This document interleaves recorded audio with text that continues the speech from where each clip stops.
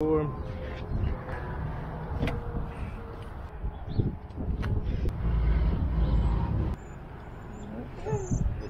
it's going. All right, we're good. All right, I'm gonna stay with the car. The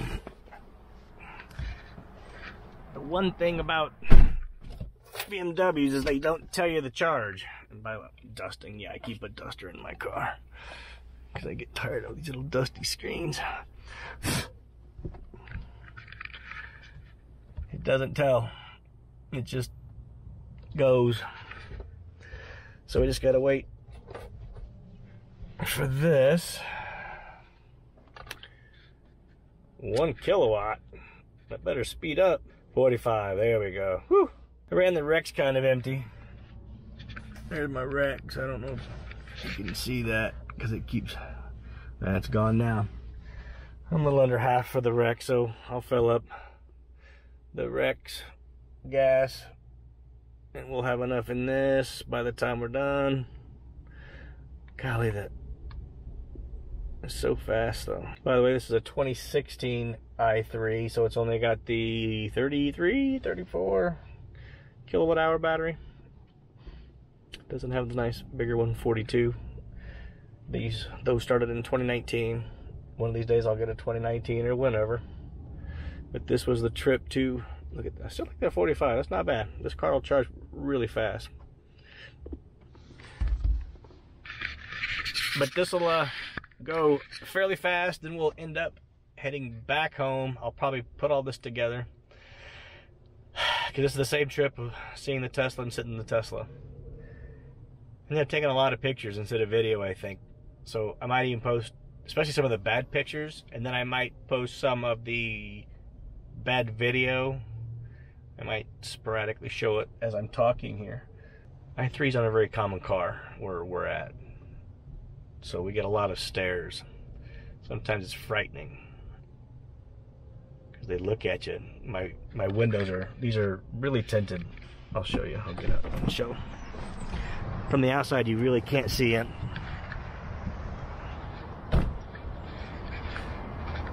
So I could be sitting right there and you can't see me looking at you, but I don't know that.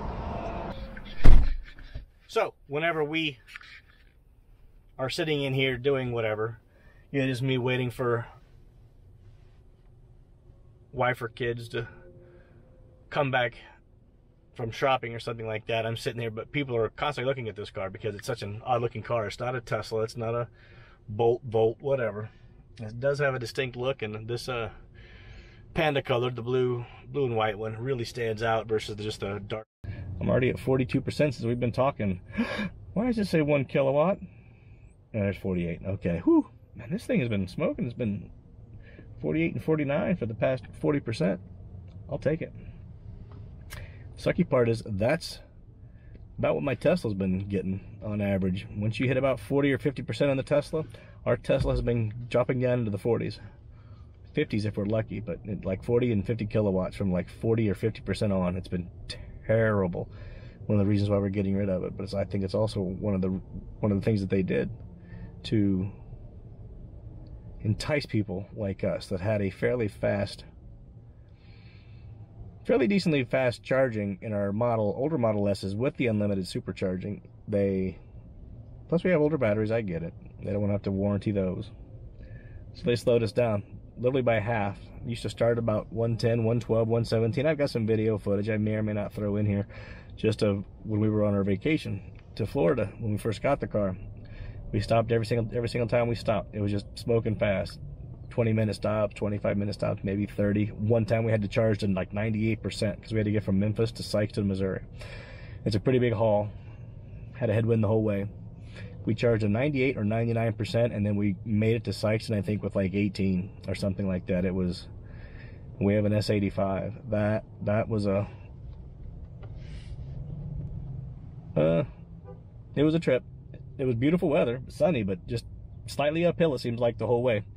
Like an elevation change or something. I don't know what it was, but it was nice and flat, but we had a headwind. Apparently a pretty strong headwind. But we used about 80%, just about 80% of our battery to get there. And that was on a beautiful day. So I can imagine if it was raining and or nighttime with your headlights on and the headwind, it would have, I don't know if we would have made it. But